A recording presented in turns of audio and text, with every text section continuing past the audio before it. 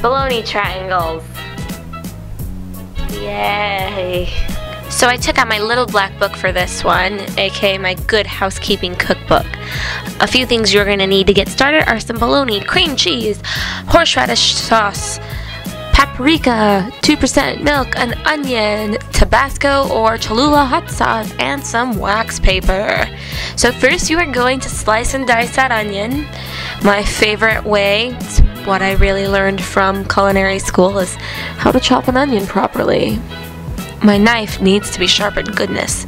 You are going to need your mixing bowl, and you are going to take a 3-ounce package of soft cream cheese, 2 tablespoons of milk,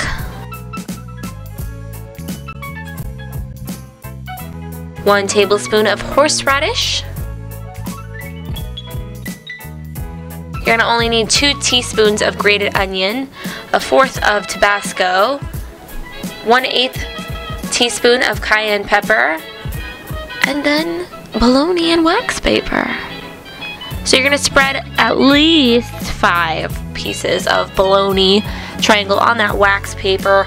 You are then going to place all that lovely delicious mixture on top of each. Voila, there you have it. And you're going to stack them.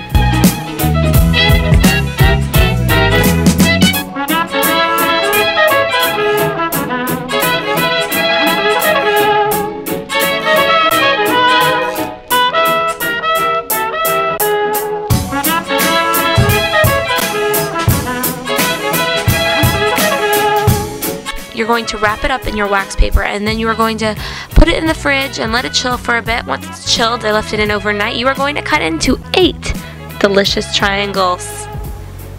And that is all you have to do for this delicious appetizer, or in this book they like to call it nibblers.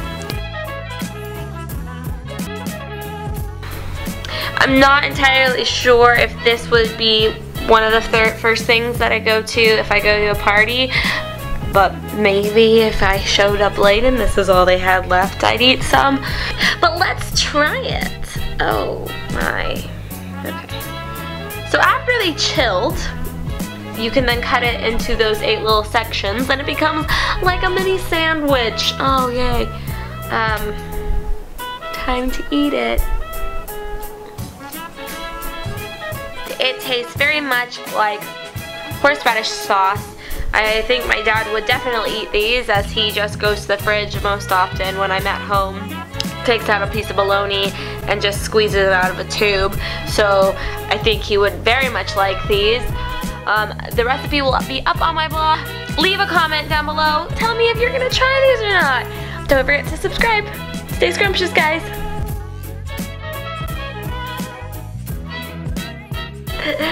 I'm sorry, I know somebody back in the 1950s was like, this is a good idea, but would you eat this?